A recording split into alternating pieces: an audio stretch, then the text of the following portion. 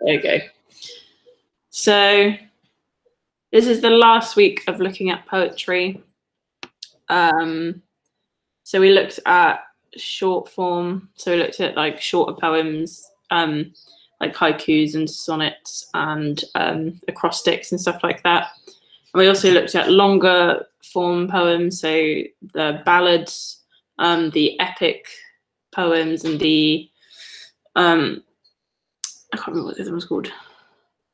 There's another one, and like free verse, and sort of the differences between, like, from what I can gather from what we've discussed and the last like couple of weeks, is that with short form stuff,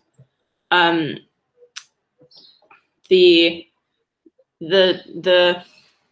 rules and the structure is like, it's more strict around sort of how long it is and like how many lines there is and the rhyming and like the sort of general structure of it. Whereas when we were looking at longer ones last week, I kind of felt like it was the topic, and actually that you can kind of write them how you want when they're long poems, but for certain styles, there's a very specific thing that you write about. So like the epic poem, this is the one that I tried to have a go at, and I didn't get very far. I've got like a verse and a half. But the idea that I wanted to try and do was take one of these longer styles. So I was kind of thinking like free verse style, but like in epic form. So it sort of says that they're normally about heroes or adventures. So I went for hero, because I was like, I don't know if I've ever written about a hero. No. And I like the idea of like having a very different subject to try and write something about. And I think my aim was kind of was going to be exploring everything that's gone on at the moment, and sort of the heroes that are our frontline workers and the NHS and carers, and how kind of like how this is the job they always do, but because of the pandemic and sort of everything that's happened, it's become even more vital. Cleaners are even more vital. All these people that for so often have been sort of looked down on, I think, for their jobs or whatever, or do the really difficult jobs. I think that, yeah, people that work for the NHS, people that work for care homes, or people that clean, or even customer service, I think at the moment it's becoming like really important to people. Often we belittle their jobs, and I sort of liked the idea of trying to talk about how they're heroes, but at the moment you can't tell that that's what it's about. So it's quite a bit of imagery in it, but I quite like where it's going. But what I'll probably do is wait till I finish it before I write it. Did you ever get writing any longer ones? Yeah, well, I went for like free verse.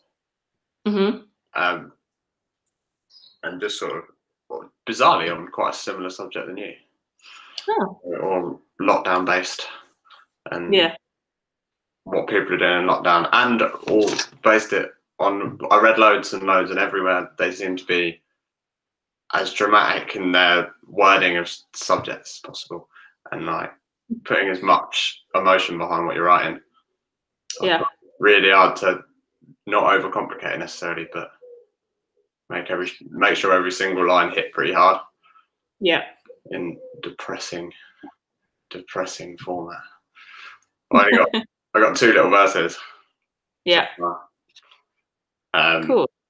So hopefully I'll finish it soon. Nice. So yeah, it kind of sound like you had a very similar experience than I did. Yeah. How would you compare it for you for writing lyrics? Is it quite a similar experience, or is it quite different? I found this more similar to writing lyrics than last week with the short stuff, because of just the size and the space you have to do it. Yeah. My lyrics are quite long and poetry rambly anyway. So for some people that's probably not the case. Yeah. But it helps that I can write a 4-minute verse in a song and get away with it. Yeah. Yeah. That's interesting. I think I probably feel quite the same, actually. That it feels similar to writing lyrics, although admittedly, I don't think I do this enough when I write lyrics. I think lyrics are always at the bottom of the pile of a song. So I will often spend a lot of time on the music and the melody of the vocal and like the harmony of it all and the rhythms and stuff of the music, but I don't spend enough time on what I'm saying. And I think it's because you do that thing where you go, oh, it needs to be like something really special. And then the wall goes up and you're like, oh, I'll just see what happens. Yeah. Whatever comes out first, that will be fine. So I think the main thing that I've learned is that it is really important actually to take the time to sit down and work out what it is you want to say. And I personally, I mean, a lot of people might find this the opposite, but I find having certain restrictions isn't really the right word, because they're not, it's not like you can't do whatever you want, but having like boundaries, I think what I'm writing has really helped. So like this hero thing this week, I'm not the greatest wordsmith in the world, so having sort of like, well, what am I trying to say, like, and using poetry as this kind of like inspiration has been really interesting for me. Yeah. There's also something that Kerry sent me, which I haven't had a chance to look at. I was just about to look at it. But this, from what I can understand, it's someone that's used the sort of the idea of universal human rights. And I think is probably looking at some kind of some of the legal documentation around that, and has used that for inspiration for a piece of music. Okay. And that sounded really interesting to me. And it got me thinking of like, so we've been using for like looking at poetry specifically, but actually any form of documentation that happens could be an inspiration for lyrics. Yeah. This is just probably the closest, because there's some crossovers between poetry and lyrics, I think, which is why. So you sort of touched on a little bit about how for you shorter poems felt a bit more like a different experience. Is there anything that you think from that? So obviously writing longer poems for you is sort of similar to writing lyrics. Yeah. So is there anything that you could take from the shorter poetry writing and sort of use that to inspire your lyric writing? It's like the rhyme structures and the way that they can do 2-line little A-B poems, and you can put midline rhymes in, and having to think that cleverly about the structure of what you're doing inside a small bit. If you could apply that the whole way through a song, I think it would be unbelievable to have that sort of. I think Guy Garvey is pretty much the only guy I can think of that comes close to doing that. Yeah. Guy Garvey is Elbows. Elbow, isn't he?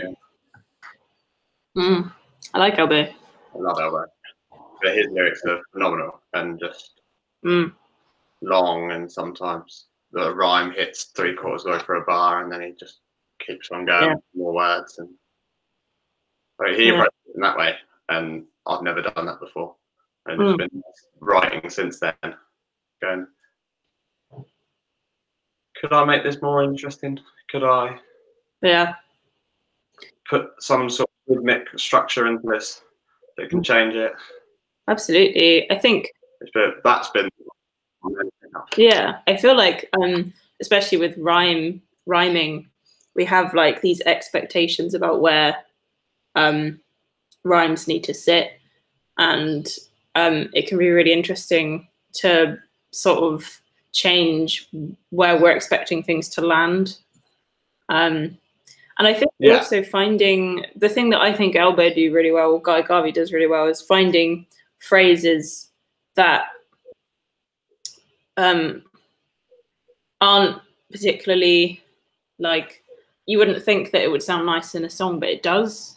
Like the one about can't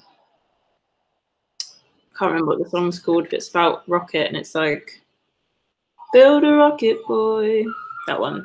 But like build a rocket boy is a really interesting phrase. But it's such a good song, and like that's what makes it, and like the lyrics are a really big part of that. And I think being a musician where the lyrics are something that stick in people's mind because they're just very interesting and unique, it's really difficult. And I personally feel like, even though it's only been 3 weeks of looking at poetry, it has sort of opened my mind up a little bit to find new ways of writing lyrics, which I think is really useful. I think learning how to lyric write is, I don't know how easy that is. I think we have words, we all have our own words that we want to say, and it's about how we structure them and I think we can learn structures, we can learn new words, we can learn the tools, but like actually where we put them and what order they're in is completely up to us. So it's been really interesting for me. Yeah, definitely.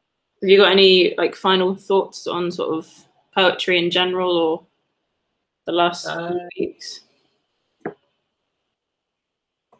Not massively profound things. I'm just said everything how people do it. Like I can't imagine writing books and books of poetry. Like, you write an album and you feel like you're a champion. Like, look at me, I've got 11 songs. And then someone releases 170 poems. Yeah. Like, oh, okay, I'll be quiet now. Yeah, well, I think it's because our brains are doing hundreds of different things at once, sort of with the music, especially, and and harmony, and I think it's interesting because when your mind is solely on the words, it's a very different experience. Yeah, massively. So, for what would be great to sort of see, and this might be that we both have a go at this separately, and then film versions of it that we can attach onto the end of one of these videos. But so I'd quite like to try and use these poems that we've worked on. I'm going to try and use both of them in some way, although I'm not sure how, because they're about very different things. But to use them in a song, try adding melody to it or whatever, and see how it sounds. And then even if it's just like, it doesn't have to be a whole song, but just. Well, even this morning, I was picked up my guitar, going a little jam round, found a little riff I like, started singing something that I didn't know what it was, and realised it was my little poem from last week. Oh, amazing! That's crept in my head. I couldn't say it off the top of my head an hour ago, and now I'm getting a word by accident. So I'm well, to hear that. Yeah, I'm definitely going to put that into a tune, and then. Cool. So we'll both have a go at that in our own time. And then from next week, we're going to take the words away from the song and look purely at the music and the instrumental part by sort of exploring classical music. And this I'm really excited for because I remember studying it before in school, and I quite enjoyed studying it, even though it's not music that I listen to a lot, even though I think I should, because I always enjoy it. And classical is a very broad, there's a lot of subgenres of classical music, different eras and time, and they have their own rules, and like the structures of their stuff is so different to pop music, but also so similar in a lot of ways. They're just longer. So it's what I'm really keen to do is sort of really examine what makes classical music in terms of looking at general structure of like ABA or whatever it is, and then looking at how, for like really long pieces, how they structure it and how you could possibly do that with maybe more commercial music or something with more commercial instruments. I think that'd be really interesting. So looking at like, I don't know if it's symphonies or the ones that's like, they're about an hour long and there are like 4 main sections, but within each of those sections, there are other sections, and how I think it could be really interesting to look at those kind of structures, but also how they structure melodies, how they structure harmony, how they voice things, etc. So we're kind of looking into that from next week. That'd be awesome. So that'd be exciting. Cool. Well, I'm gonna stop the recording. Don't bother button.